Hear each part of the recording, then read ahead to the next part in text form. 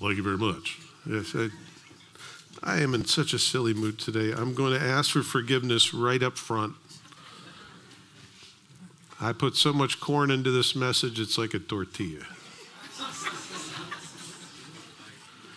Strange things happen to me when I spend late nights here in the office putting a message together, and I ask your forgiveness immediately. We are back in the book of Romans, chapter 15. And what I take away from this is Paul, the priest, the pioneer, and the partner. There's no one in the first row. I won't worry about spitting today. Paul in chapter 15 is basically wrapping up the book of Romans, and he's kind of dumping his heart about his life and where he's going and what he's doing and what his plans are and all of that, as you might think in a personal letter. So it's not the heavy doctrinal stuff that we've been dealing with. Recently, we looked at how it is to live in liberty, what it is to be in Christ Jesus, where we're allowed to do certain things, but maybe not everyone's allowed to do the things that we do. And so we should be sensitive to the people that we're with, that we don't offend them or cause them to stumble. So we've gone through all of that. And now we're getting to a place where he's just going to dump his heart about what's going on. And you're going to see him in these various roles here. You're going to see him as a priest, where he views his ministry as a priesthood. You're going to see him as a pioneer, where he goes where no one else has gone, you know, the whole Star Trek thing. And then you're going to see him as a partner, where he links arms with this Roman church, the church that he did not start, and these people that he does not know. He's now going to link arms with them as he tries to get around there. But before we get started, let's pray. Our Father and our God, thank you for this wonderful day. Thank you for a time when we can remember our mothers, and for those that are mothers, and the difficult job that is, and how it's the most precious job, I think, on the face of the planet, and yet most unappreciated. Lord, I pray that you might help us this day to appreciate the gift that you gave to each one of us as a mother. Good or bad or indifferent, we were born. Not an easy thing. And we thank you, Lord, for blessing us with moms. We pray that you help us to show our appreciation to you. In Jesus' name, amen. So happy Mother's Day. By the way, mother is a verb. Just thought I'd let you know that. Mother is something you do, you know, when you mother someone. It's a verb. It's an action. It's not just a position, right?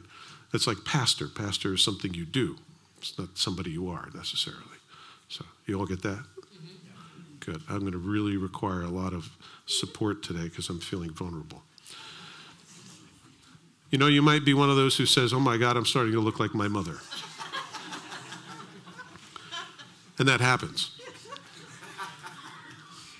From what I understand. I just hope it doesn't happen to me. And I saw this wonderful Mother's Day card online I thought I would share with you. A mother is a person who, seeing that there are 4 pieces of pie for 5 people, promptly announces. That's it. That's the whole card right there. And you probably could fill in the blank, and maybe that's the whole point. Filling in the blank is, sees that there are 4 pieces of pie for 5 people and promptly announces, we're going out to eat.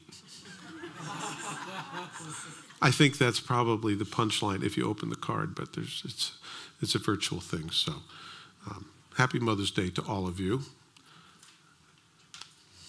And I hope you have a great day. Moving on, our life in Christ in the book of Romans. In chapter 15, Paul's going to dump his heart, and essentially this is like the last chapter, and then there's a last chapter after the last chapter, so you'll see what I mean. Beginning in verse 14 of chapter 15. Now I myself am confident concerning you, my brethren, that you also are full of goodness, filled with all knowledge, able also to admonish one another.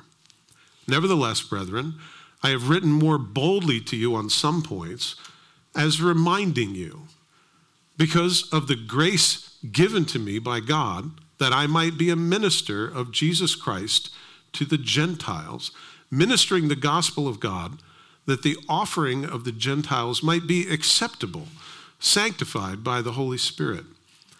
Therefore, I have reason to glory in Christ Jesus in the things which pertain to God.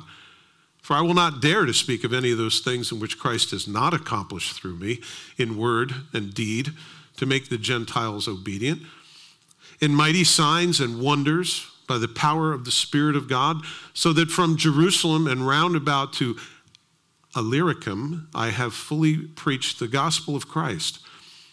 And so I have made it my aim to preach the gospel, not where Christ was named, lest I should build on another man's foundation. But as it is written, to whom he was not announced, they shall see, and those who have not heard shall understand. For this reason, I also have been much hindered from coming to you. But now, no longer having a place in these parts, and having a great desire these many years to come to you, whenever I journey to Spain, I shall come to you. For I hope to see you on my journey and be helped on my way there by you, if first I may enjoy your company for a while. But now I am going to Jerusalem to minister to the saints. For it pleased those from Macedonia and Achaia that to make certain contribution for the poor among the saints who are in Jerusalem. It pleased them indeed, and they are their debtors. For if the Gentiles have been partakers of their spiritual things, their duty is also to minister to them in material things. Therefore, when I have performed this, and I have sealed to them this fruit, I shall go by way of you to Spain. But I know that when I come to you, I shall come in the fullness of the blessing of the gospel of Christ. And now I beg you, brethren, through the Lord Jesus Christ, that through the love of the Spirit, that you strive together with me in prayers to God for me, that I may be delivered from those who are in Judea who do not believe, and that my service for Jerusalem may be acceptable to the saints, that I may come to you with joy by the will of God, and may be refreshed together with you. Now the God of peace be with you all. Amen. It's a very large chunk of scripture, so I'll take big chunks. So Paul is writing to the Romans, and he's basically summing everything up. Instead of the deep theological things, he's now basically summing up what his plans are, and that he plans on coming to them. And sorry I haven't gotten to you, I've been kind of busy. And so he begins by saying, now I myself am confident concerning you, my brethren, that you also are full of goodness, filled with all knowledge, able also to admonish one another. Nevertheless, brethren, I have written more boldly to you in some points as reminding you. Paul basically says, listen, I know I've told you a bunch of things. It's not that I think you're a bunch of infants and that you can't do it. It's, I believe that you can do it. I believe you can admonish one another. You can love on one another. You know what you're doing. But I thought that I would just remind you of some things. And I guess it's good because when you say that to somebody, they tend to listen. You know, listen, I know you already know this, but I just want to remind you. Although if you continually remind somebody, it's called nagging. Just thought I'd let you know. Anyway, the purpose and process of Paul. Yes, everything has a P. I'm repenting now. This is his purpose and his process. He wanted to encourage them, and he wanted to remind them. It's important to do that, right? I don't know about you, but do you have to get reminded?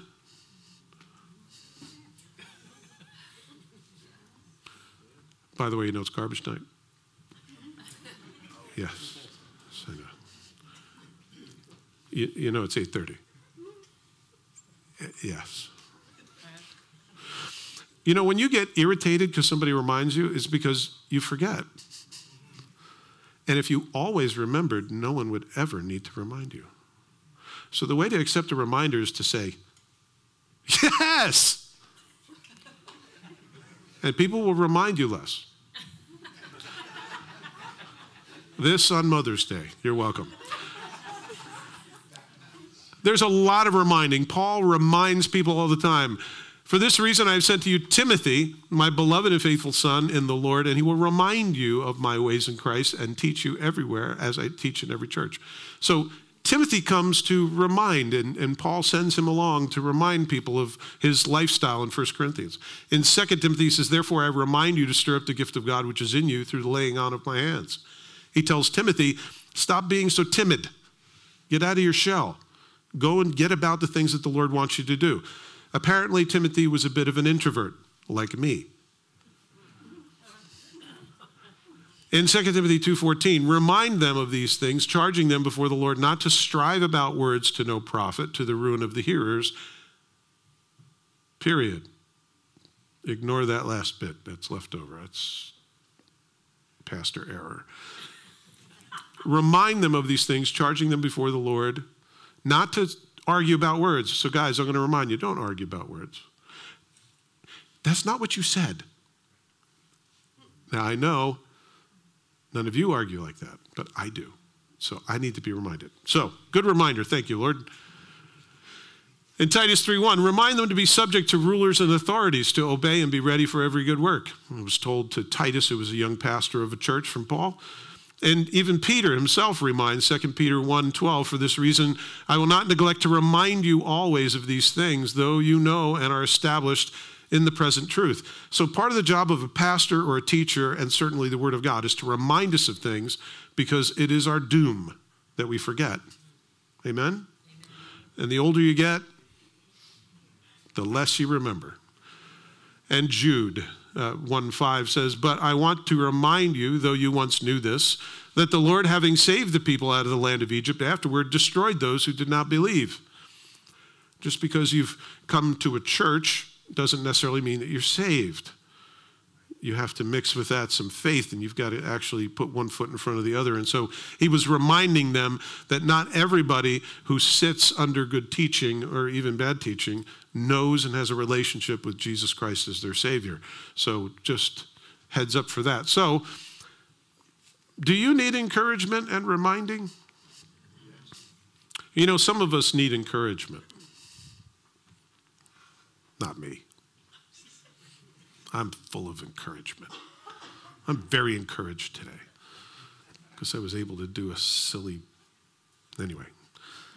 Yes, some people need encouragement, and that means to give someone courage. That's what encouragement is. You know, there are people who are timid and unsure and not sure exactly what the Lord would have them do, and they need to be encouraged. I bet you can find somebody right in this room today that needs to be encouraged. Although don't hug them unless they want you to. Because of the grace given to me by God, that I might be a minister of Jesus Christ to the Gentiles, ministering the gospel of God, that the offering of the Gentiles might be acceptable, sanctified by the Holy Spirit. He is a priest to his people. You see, he uses this language of, I am taking the sacrifice of the Gentiles, these people who don't know God. And if you look through the book of Acts, you'll see everywhere he went and all of the crazy things that happened to Paul. And his job is to make sure these people are acceptable to God as a sacrifice. So when he stands before the Lord and he says, listen, these are the people that I shared the gospel with. These are the people that I taught and spent time with, that they'll be acceptable unto the Lord. That's a pretty good heart, isn't it? I could use more of that heart. Because not everybody is a faithful leader of the people of God. And so you want to be sensitive to that. It says in Romans 9:2-3 that I have great sorrow and continual grief in my heart. I wish that I myself were accursed from Christ for my brethren, my countrymen, according to the flesh. Paul's heart for the Jewish people, his own people, is, I wish that I could get cut off and be sentenced to a life in hell if my people would just listen and get saved. That's his heart for his own people. And this is the heart he has for the Gentiles. I'm a minister coming to them, and of course, You know, he being on the Sanhedrin and being a Jewish rabbi and a Jew of Jews, he wouldn't associate with Gentiles afraid that he'd get some dirt on him morally. So God had to do a great work in his heart of grace for him to be able to reach out to these people that he's hated all of his life. And so here's his heart. He says, I am doing my best so that these people will be presentable before God. And that's his heart. What a great heart that is, right? Like, when I encourage and remind you, I'm doing that so that you will be an acceptable sacrifice before God, because that's my job as a priest of the people. What a great heart that is. He's concerned with the spiritual well-being of all his people. Now, not all the priests were good. If you know who Nadab and Abihu are, they were the priests of Aaron who burned what the scripture calls profane fire to the Lord. And it's kind of ambiguous, and people argue about what in the world that means. But directly after that, there's an admonition that the priests aren't to drink wine or any intoxicating drink. So I kind of think they got lit before the service, and then they went up and they did this religious service in hypocrisy because they were lit, you know, inebriated. I need to improve my vocabulary. So Paul is saying, listen, I don't just take this for granted. I want to make sure that everybody is presentable before God. So my question to you, and the question to me as I read through this as well, is what's your ministry? Is it your sense that God has called you to speak to people and that they go away from your presence better than when they entered? What's your ministry to them? What is it that you have to offer them? And I think it's a really good question. This is reading the Bible as a devotional, okay? That's what basically this is. You look at it and you read it and you say, okay, I understand what it means, and okay, I understand what it says. Now, what does it mean to me? What is my ministry? I think it's to have every single person that you speak to go away better off than when they met you. That you hand something off to them that they need. And it might need, it might need to be a rebuke. It might need that they need to straighten up a fly right. It might be that you need to encourage them. It might need that you need to teach them something or explain something to them or answer them or counsel them or pray with them or whatever it is. My wife and I ran into a woman at the gym, and we've had some spiritual conversations, and she's made it very clear that she won't ever be visiting here. But she took us aside one day and said, listen, I'd really appreciate it if you would pray for one of my relatives. And so I put my hand on her shoulder and I said, let's pray. And right in the middle of Planet Fitness, my wife and I prayed with this woman, and she began to cry. Now, this woman is a hard nut. But the Lord broke her heart.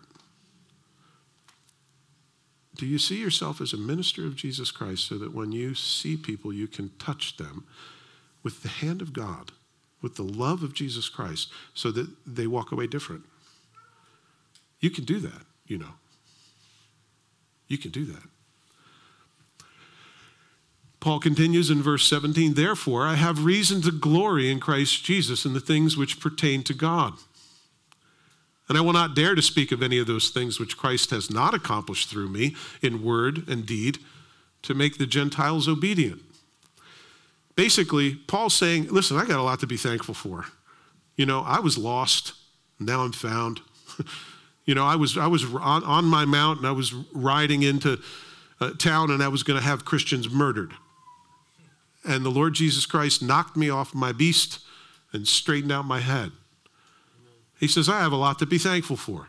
He says, I'm not going to tell you about anything that hasn't been done. I'm not going to make up glorious stories to impress you. I'm going to tell you what really happened, and I have a lot to be thankful for about what God's done through me. When I hear that kind of thing, or when I'm tempted to do that kind of thing, I feel like it's a little arrogant. But is it God who's getting the glory, or is it you? And see, that's really the question. Are you trying to, get people on your side to feel bad for you or feel good for you? Or is it you want to encourage people in Christ? And he says, listen, I've got a lot to be thankful for. He has positive praise. He's got positive praise about how God's using him among the Gentiles, a people group he never would have guessed that he would be a minister to. In Romans 12:3, he says this, "For I say through the grace given to me that not everyone who is among you, not to think of himself more highly than he ought to think, but to think soberly, as God has dealt to each one a measure of faith." Paul says you need to think of yourself soberly. There are certain things you can do and certain things you can't do, right? Don't think, I'm going to be a professional baseball player. It might not happen, especially at your age. There are things that you can do and there are things that you can't do. You should know what that is. You should be a mature person before the Lord to know these are things I can do and these are things that I can't do. I would never get a job doing intense physical labor for 12 hours a day. I'm a 57-year-old man. I'm not. I'm 58 years old. I need to be reminded. That's why I have a wife. My frame is not such that 12 hours a day on my back I would last. So I don't do that. I do this, which is I work for a good solid 45 minutes a week. As far as you know. He's got this positive praise that God has done things through his life and in his ministry and through him to other people. And he's grateful to God for it. He's not boasting about it like, God picked a really good guy in me. But he's thankful that God has used him in other people's lives. And I think we can do that. I think when somebody goes away and they're changed and their life has changed, you can say, God, thank you. Thank you for the opportunity of using me. And obviously you've used me because this person's, been affected. Thank you. And you give praise to God. You don't say, you see that thing I did? You go online, take a picture of yourself, say, I just want to let you know I just brought somebody to Jesus Christ. I hope you're all impressed with me. It's not that at all. He's thankful to God that he can even be used, that he's a worthy vessel that God chose. That's an amazing thing. And so I think for us to be thankful for that is good, as opposed to having some kind of false humility where we say, well, I don't do anything good. I'm nobody,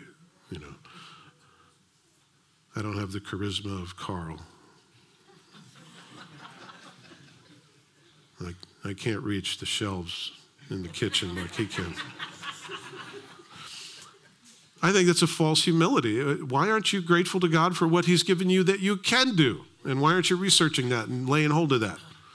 Because today's the day that the Lord's made. I'm going to rejoice and be glad in it. He also says here in Galatians 2:20, I am crucified with Christ. I have been crucified with Christ. It is no longer I who live, but Christ lives in me. And the life which I now live in the flesh, I live by faith in the Son of God who loved me and gave himself for me. Galatians 2:20, worthy of a tattoo. Do you feel that? I don't live anymore. My life is the Lord's. It's Jesus Christ who lives in me. And I want to live out the inspiration that he gives me. I don't want to just do my own thing and go off on my own, because that never fills my cup. So, how's your praise life? How's your praise life? See, I told you it's like a devotional. I go through this and I ask these questions of myself. How's my praise life? Am I thankful? And that's a little why I'm wired today. Because I went through this and I was like, well, how is my praise life? Well, oh my goodness. I have so much to be thankful for. I mean, I see people here today I haven't seen in a while, and I get excited when I see them. I gave somebody a hug like this. It was Jane Mokarski. I gave her a hug because she's trying to be careful. But I haven't seen her in a long time, and I would love to catch up with her. But, it's such is life. So, how's your praise life? Are you thankful? Are you grateful? Do you see that God is using you and that you're making an impact in this world for the better and that you're pointing people to Jesus Christ? My goodness, we have a lot to be thankful for. Kick up your praise life. Verse 19, in mighty signs and wonders and power of the Spirit of God, so that from Jerusalem and all around Illyricum, I have fully preached the gospel of Christ. The Apostle Paul says, by the way, God's used me to do some awesome stuff, like healings and casting out of demons and things. Oh, by the way, Illyricum is Yugoslavia, Albania.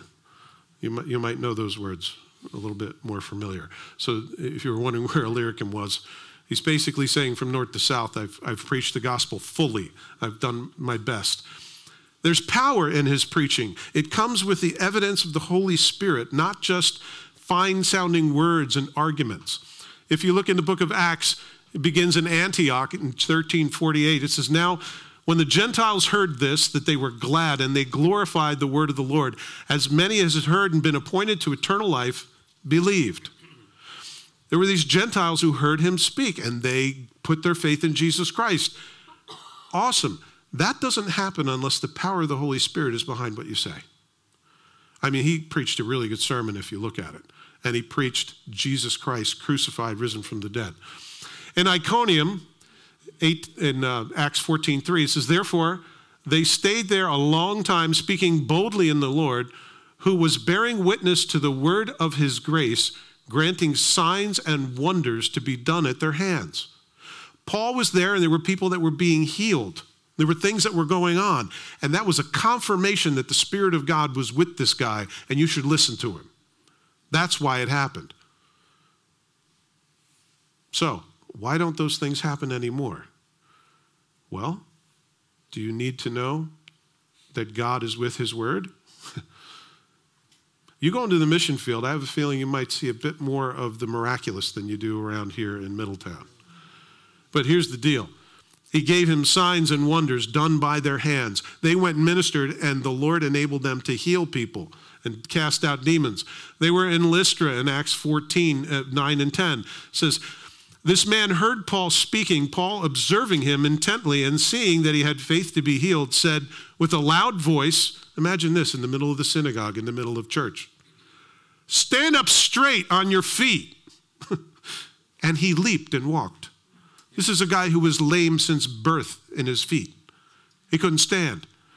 And he's sitting there, Paul's in the midst of a congregation much like this, and he looks at the guy and he says, hey, you, stand up straight on your feet. And the guy's lame. You know, you would picture that to be a very embarrassing situation if he didn't, right? Well, I've been lame since I was born. But see, Paul saw that he had the faith to be healed. And he spoke it. And the Lord inspired him to say it. And there were miracles that were done. How are you not appreciative that God uses you in a situation like that? Well, I'm really nothing. Well, of course you're nothing. But look what you did. By the power of the Holy Spirit, you can do all things. Do you think you're any different? In Philippi, in Acts 16, 18 to 19, there was this woman. She was possessed by a demon.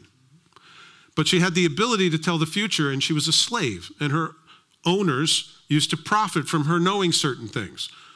But apparently she got loose, and she found some apostles walking around sharing the gospel. And she told them, these men have the words from God about salvation. And she was like a herald, like, ding, ding, ding, ding. Except somebody with a demon, that's not really somebody you want publishing for you. And so this annoyed Paul. Days of this, as he was trying to minister and preach. And she did this for many days, but Paul, greatly annoyed,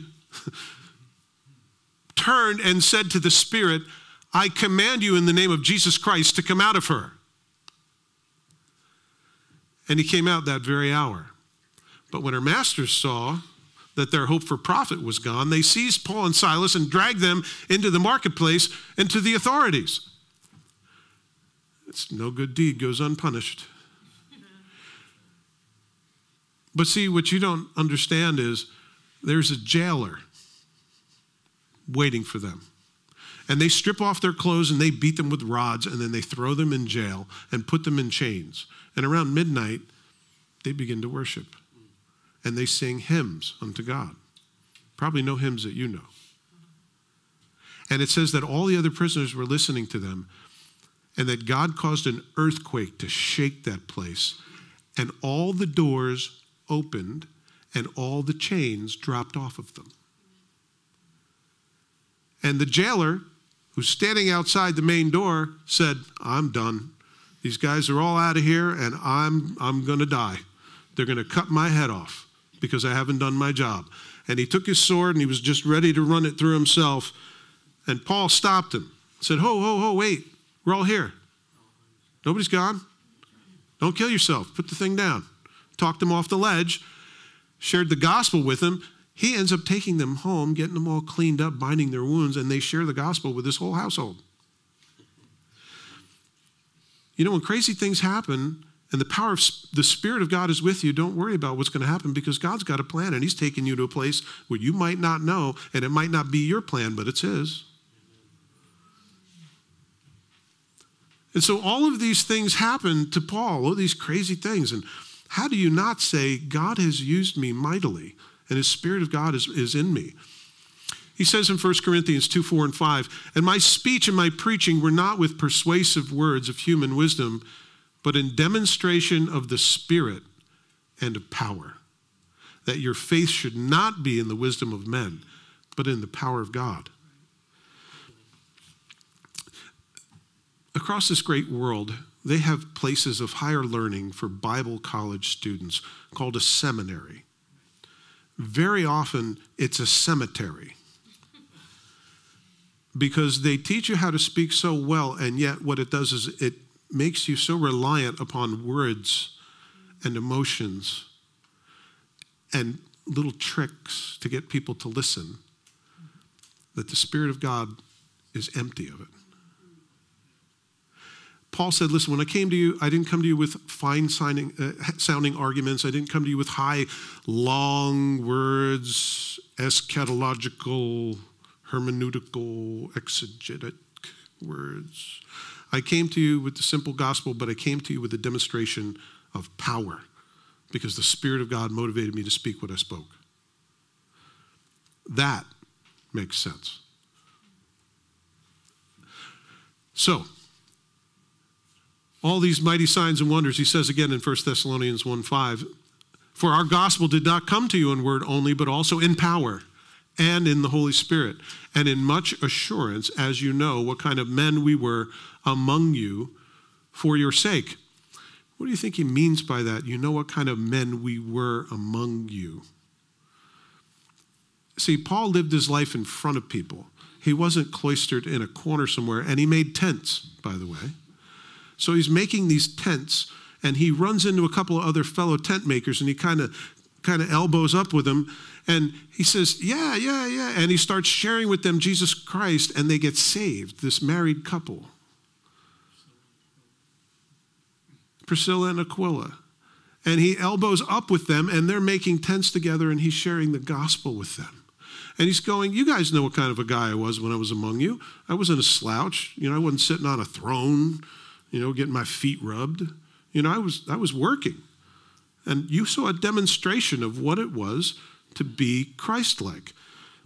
Fully preaching the gospel of Christ involves a clear presentation of Christ-likeness. It's not just what you say, it's what you do. In fact, what you do should speak so loud that you rarely have to speak a word. And people will ask you, what is the reason for the hope that is in you?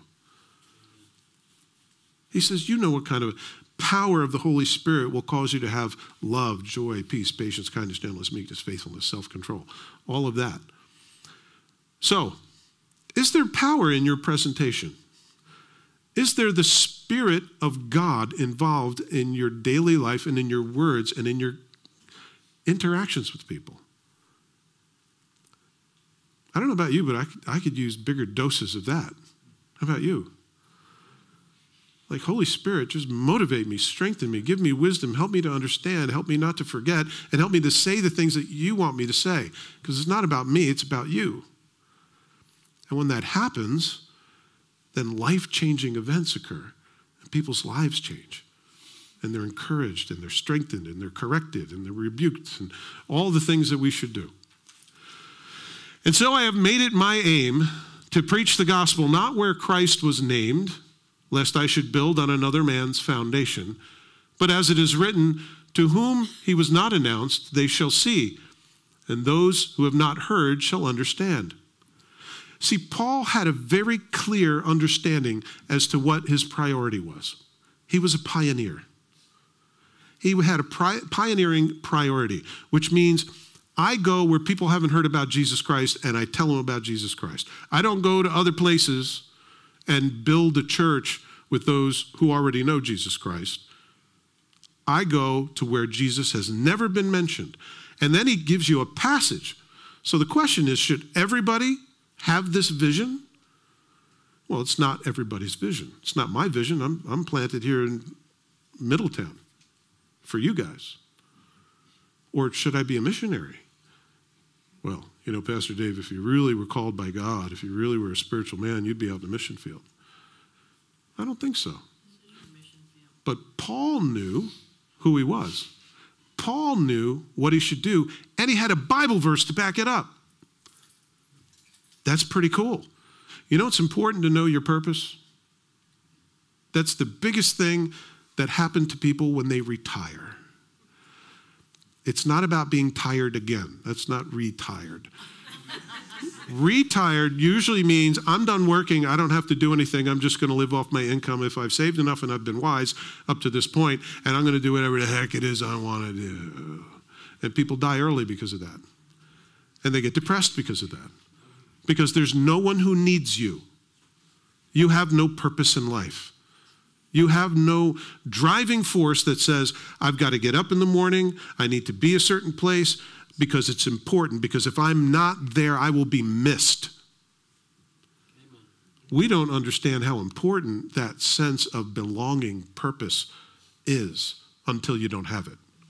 I remember getting hurt and then being unemployed, and I was like, this is a worthless existence. But God gives us purpose. He gives us the priorities of our life. And for Paul, his priority was going where they never heard of Jesus. And he was like, Lord, I'm going to get to talk to some unbelievers today. Now, most people are like, oh my goodness, I can't. I'm hanging with Paul, and every time he opens his mouth, he's sharing the gospel with somebody. I'm totally embarrassed. I can imagine that. But that was Paul's priority. He didn't go where Christ was preached. He went where he wasn't preached. Now, what are you going to do about that? The scripture says, Proverbs 29:18, where there is no revelation, the people cast off restraint. Where there is no vision, my people perish. You may know it in the King James. Where you don't understand what it is that God wants you to do or where God's taking you, you will fall off.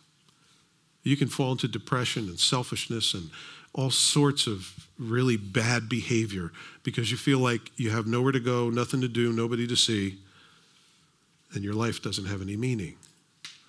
Paul said, I have meaning, I have purpose, I have a priority. I go where they don't know about Jesus, and that's what I tell them. That's who I am. And oh, by the way, I got a Bible verse for that. It's a pretty good way to live. He said, I don't want to build on another man's foundation. You know what that's like? Building on another man's foundation, coming in when they already have a certain understanding and then trying to build on top of that. He says, I don't want that. I want to go and put the foundation in. He was a foundation builder. I'm not a foundation builder. I'm a pastor. So I try to build on the foundation of Jesus Christ and whatever's been set. So I know what my calling is. Do you know what yours is? What part of the construction team you're on? What has God told you to do? And do you have a Bible verse for that? It's important. It's really important to know who you are and who God's called you to be and say, listen, I can point to a Bible verse to verify what it is that God's called me to do. You know I have a Bible verse? I got a bunch of Bible verses, but I have one. It says, go into all the world and make disciples, which is disciplined followers of Jesus Christ, fully devoted followers of Jesus Christ. That's, I believe, God's call in my life.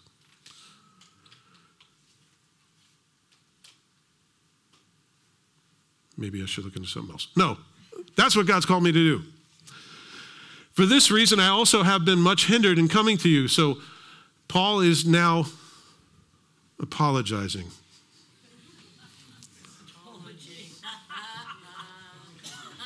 I told you it's corny. Everything has a P in it. So he gives an apology. And that's the way you talk if you're from certain places. Anyway, so he gives an apology. I haven't been there because I've been busy. I've been planting churches. I go where there's no church and where no one's gone before, you know, the whole Star Trek thing. And that's what he does. And he says, so I haven't come to you guys. Apparently there's a church already started there. So they don't really need him. But he wants to go to Rome. And he wants to get in front of Caesar. And he wants to tell him about Jesus Christ. I mean, this is where he's at. Verse 23, but now no longer having a place in these parts. He sounds like a southerner. But notice the P's. I didn't put him there. But no longer having a place in these parts and having the great desire these many years to come to you, whenever I journey to Spain, I shall come to you. For I hope to see you on my journey and to be helped on my way there by you, if first I may enjoy your company for a while. That's probably the most gracious invitation somebody could ever say. Say, hey, by the way, I'm going to be passing through. I'm going to stop at your place. But he has this passionate plan for partnership. He wants to link arms with them and be a partner with them. And part of that is they're going to kind of not send him to the, Motel 8 somewhere down the street. They're going to take him in and he gets to spend time with them and have a relationship with them. So he's kind of invited himself to be with them as partners out in Rome. So this is where Rome is, by the way. Rome is here. Here's the boot, and here's Corinth, where he's writing this from, and here's Jerusalem. So he says, listen, I'd love to come see you, but I got to go this way, which is 1,500 miles, by the way. And then, once I'm done there, I plan on coming all the way up here to see you. As I'm on my way to Spain, I'm going to stop off. And after 1,500 miles, and these people don't, they don't have planes, that's a lot of miles to travel. And it's 3,000 miles. He plans on going to Spain. You know why? Because Christ has not been preached there yet. That's how fired up he was about Jesus Christ, that he would go to those lengths. And I think that's amazing. So it's a little bit like when Jesus came and saw Zacchaeus in the tree. You remember? Zacchaeus, he was a wee little man. A wee little man was he? He climbed up in the sycamore tree because the Lord he wanted to see. You guys remember the song? Sunday school teachers are saying yes. Okay. He had a disability. He was a short man. And he overcame that disability by climbing a tree, and he got in Jesus' face, and Jesus said, hey, what are you doing up there? It's a little fruity. You need to come down because we're going to your house for lunch. And invited himself over for lunch, which seems a little forward.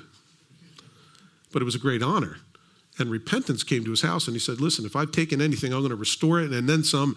And he got saved and repented of his lifestyle because Jesus came and had lunch with him. What a great thing. So, do you have a partner? Do you have anybody that you can link up with and talk to and share in ministry with and kind of run over things with you? You should. You should have people that you can pray with. You should have people that are partnering with you. You should. Because it makes it a whole lot easier. It certainly makes it easier if you're going to pull a heavy object or if you're going to carry a couch or you're going to do any other thing. It's good to have somebody with you, right? I mean, setting up these tables and tearing down these tables goes much faster with two people than it does with one. And so it is with life. Having something to share and somebody that you can trust and you share those things with is important. And he's wanting to pair up with them.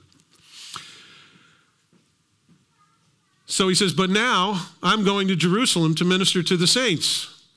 For it pleased those in Macedonia and Achaia that a certain contribution for the poor among the saints who are in Jerusalem. He has a pleasing payment for the poor. I told you it's corny. It's a pleasing payment for the poor because he's going to go to Jerusalem and they're experiencing a famine. There was a man named Agabus who predicted it would happen. And there was a famine in Jerusalem, not to mention all the persecution that was happening. If you remember around the time of Nero with,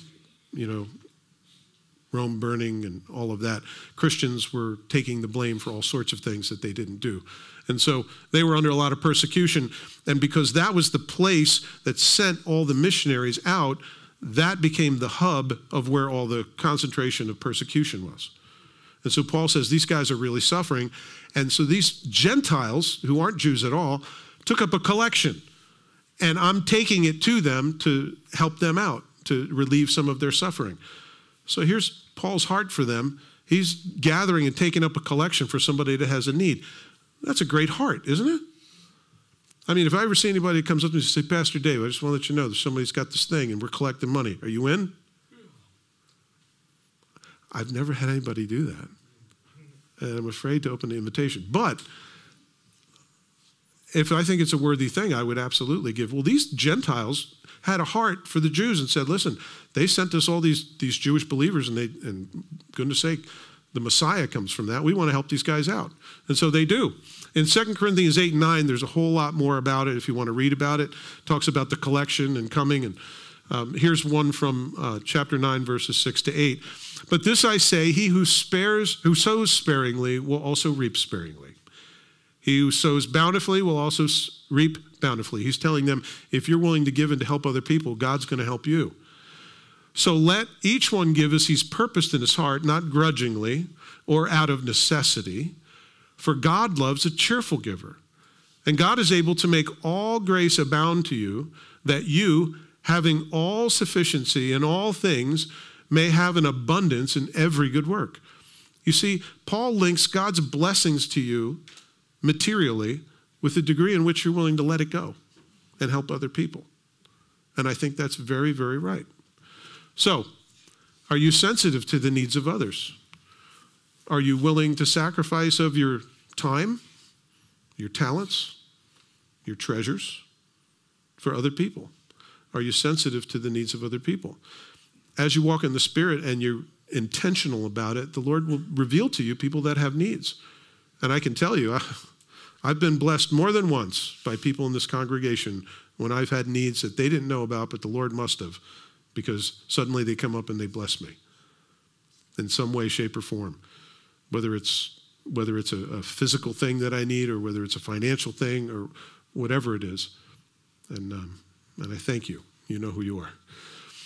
Verse 27, it pleased them indeed, and they are their debtors. For the Gentiles have been partakers of the spiritual things. Their duty is also to minister to them in material things. Therefore, when I have performed this, and I have sealed for them this fruit, I shall go by way of you to Spain. But I know that when I come to you, I shall come in the fullness of the blessing of the gospel of Christ. He says, basically, I've got to go away and take care of this thing, but when I come, I know that I'll be ready to spend time with you guys and really pour my heart in. But I'm kind of distracted right now because I've got this project. So he's not trying to push them off. He's trying to let them know that he's got a priority. But he's got a payment to perform. And he himself is going to go do it. He's not sending somebody with it and trusting that they'll take care of it, because there are dangers in carrying cash, right? I mean, there are people that get jumped in broad daylight now. Nobody gives a rip. But he's got a payment to perform, and he's going to do it personally. He's going to go to Jerusalem personally. Now, you have to know who Paul is. Paul's kind of the outcast, okay? He's the guy who was killing Christians and then came around and accepted Christ. So people are a little standoffish about Paul. They're not sure whether he's an undercover brother or whether he's, or whether he's a spy for the other side looking to kill people. But also he's preaching to Gentiles, which everybody knows that Christianity is basically what it is when you're a found Jew. And so this is all new to them. So he's kind of like the redheaded stepchild of Christianity. So he's not one of the boys, he's not one of the 12. He's like one who's been abnormally born out of time, he calls himself. So that's kind of his thing, but he's going to go personally and deliver this finance. He says, for I am already being poured out as a drink offering, and the time for my departure is hand. I have fought the good fight. I have finished the race. I have kept the faith. Finally, there is laid up for me the crown of righteousness, which the Lord, the righteous judge, will give me on that day. And not to me only, but also those who have loved his appearing. You see, he knows that he's got things to do, and it's a difficult task. He would rather go to Rome, but what he does is he goes to Jerusalem, 1,500 miles away, and he's going to go 3,000 miles out to Spain and stop by. And he knows what he has to do, and he's willing to do that. I wonder how many of us would be willing to do that. Go way out of your way, not doing something you want to do, but something you feel you should do, and then get to do the thing you want to do. Do you have a thankful heart? Do you have a thankful heart? Thankful for the blessings that other people are to you, the blessings that God has given to you, the way he's preserved you, protected you. Do you have a thankful heart? It's something that we need to cultivate, because otherwise, just like the ground outside, it's not going to produce any fruit unless it's cultivated. In verse 30, now I beg you, brethren, through the Lord Jesus Christ and through the love of the Spirit, that you strive together with me in prayers to God for me, that I may be delivered from those in Judea who do not believe, and that my service for Jerusalem may be acceptable to the saints, that I may come to you with joy by the will of God and may be refreshed together with you. Paul's plea for prayer. Paul is begging them, please pray for me, which is pretty awesome. He prays for three things. Number one, that he would be protected from the unbelievers, because they're trying to kill him. They want to kill him. And so as he goes to Jerusalem, he knows that they're going to be there waiting for him, the Judaizers, the people that don't recognize his authority. Number two, that he would be accepted by the saints, that the gift that he gives would be accepted by the saints, that they would warmly and appreciatively take this gift. And number three, that he would be presented to the Romans with joy and be refreshed. So he asked them to pray for three things. And he says, I want you to agonize with me, by the way, strive together. That word is agonizo. I want you to strive in prayer with me, to pray about these things. And you would think if the Apostle Paul and some churches and believers prayed these things, that God would answer, right? I mean, after all, we just sang it. You're never gonna let me down. No. Right? You remember we sang that today. That wasn't so bad. Why are you looking at me like that? Anyway, I don't plan any of this. In Acts chapter 21, we see where he actually gets to Jerusalem with this gift. And what he does is he hurries himself up and he goes to give this gift. As he goes into Jerusalem and he gives this gift, they say, hey, Paul, glad that you're here. Hey, thanks for the gift. Let's give it to this guy over here. Hey, come here. We got something we want to talk to you about. There are a bunch of these Judaizers, and man, they hate you. They want to kill you. They don't think you're a Jew anymore because you're with the Gentiles. They think you've denounced Judaism. So what we want you to do is we want you to join with these guys who are taking a vow, and we're going to go into the temple, and it's going to be a big religious thing just to show people that you haven't completely neglected your roots. And he goes, okay. And so he ends up going with them, and of course he's got an entourage with him. He's got a bunch of guys who are traveling with him, and a bunch of these Judaizers who were on the look for him said, there he is. And he's going in the temple, and he's going in with some of his buddies. They're Gentiles. I just know it. They're not circumcised. They don't belong in there. And so because they were looking to pick a fight, they picked a fight. They drag him out. They beat him up. And guess what? He has to get rescued by the Romans. The Romans have to protect him from his own people. And so they grab a hold of him and say, what the heck is going on here? And he speaks to the centurion, who's in charge of 100 men. And he says, listen, can I speak to these people? He goes, listen, you're speaking to me in Greek. What's up with that? He said, well, this is the Jersey version. You're speaking to me in Greek. I thought you were an Egyptian. He goes, no, I'm not an Egyptian. They said, I thought you were one of these guys overthrowing the government. And he goes, no, I'm a Roman. He's a Roman citizen. He is, because of where he grew up. He's instantly a Roman citizen, even though he's a Jew. And he says, can I speak to the people? And he goes, yeah, sure, go ahead, man. Paul has a captive audience with a bunch of bouncers. And he shares about Jesus Christ from the top of the stairs in the Antonia fortress.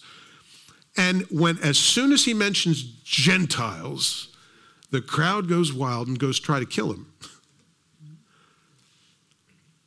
Well, that's great. I came to deliver a gift to Jerusalem. They hornswoggle me into this religious thing. I get beat up, and the Romans have to come and deliver me.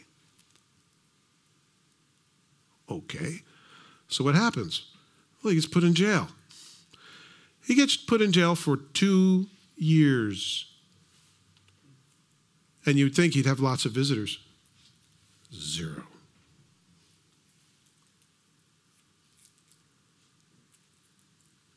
So, what the heck happened with Paul's prayer? Paul said, I want to be protected from the unbelievers. They beat him up, dragged him out. He said he wanted to be accepted by the saints. They really didn't even say thank you. And they didn't visit him for 2 years. And he says, I hope to be presented to you in Rome with joy and to be refreshed. Can you imagine Paul sitting in a cell thinking, I can't believe I prayed for these 3 things and those 3 things didn't happen? Or did they? Paul says, I wanted to be protected from the unbelievers. Did he not provide the Romans? He was hoping that the gift would be accepted. Well, it turns out later on, Peter says, you know what? This Paul guy, he says a lot of things, hard to understand. But he writes scripture, which means the Holy Spirit of God's with him. So apparently he won over Peter. And what about being presented with joy and be refreshed in Rome? Well, little did he know that God was going to have an all-expensed paid voyage for him on the Roman dime. Because after 2 years, he says, I'm sick and tired of this. I appeal to Caesar. And they said, to Caesar you'll go. And so he gets to share the gospel all along the way, by the way. Festus, and he's got all these folks that he's telling about Jesus as he goes. And he eventually does get to Rome, and he states his case before Caesar. It wasn't the way that he thought it would work out. But God answered all 3 of his prayers. Just not the way that he thought. Are your prayers answered? Do you pray things and get prayers answered? They might be answered in ways that you just don't understand. God works in mysterious ways, it is true. And yet, sometimes we pray for things and it doesn't seem like it's happening. Know this, brothers and sisters, that God has a plan.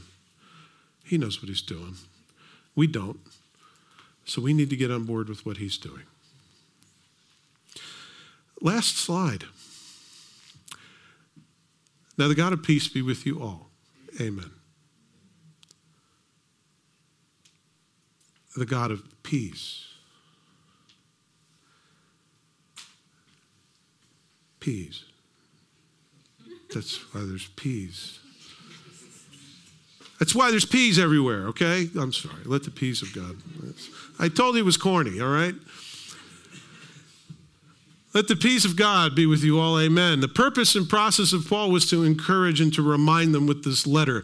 He was a priest to his people. Everything he did was to make these folks acceptable to God. It wasn't about him at all. He had positive praise about what God had been doing and what God was going to do through his ministry.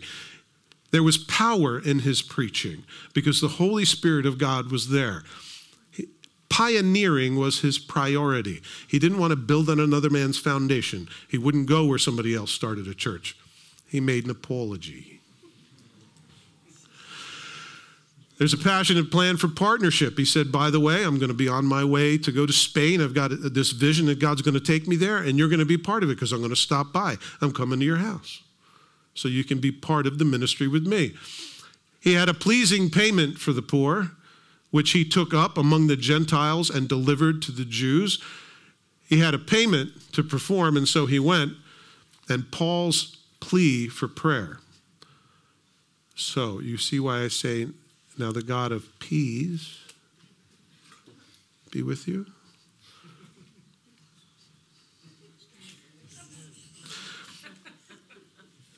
You know, I get to research all this stuff, and I thank you guys that you pay my salary, and I get to look into all these things. You know, there's a term called mind your P's and Q's. You know where that came from? Apparently no one does. The more you look, the less information you'll find. This is the way it is with the internet, isn't it? Do you notice the 4 letters up here? D, B, Q, and P? If you're setting them in a typecast sort of thing, like they used to use to make newspapers, it's very easy to get them mixed up, especially if you're dyslexic. Or maybe you get them straight and everyone else will mix them up. But you mind your P's and Q's because a lowercase p and a lowercase q are exactly the same. Except, same thing with lowercase d and a b. Trivia. There's no charge for that one, guys, okay? That was extra for today. I'm going to ask the worship team to come up. I'd like you guys to pray with me.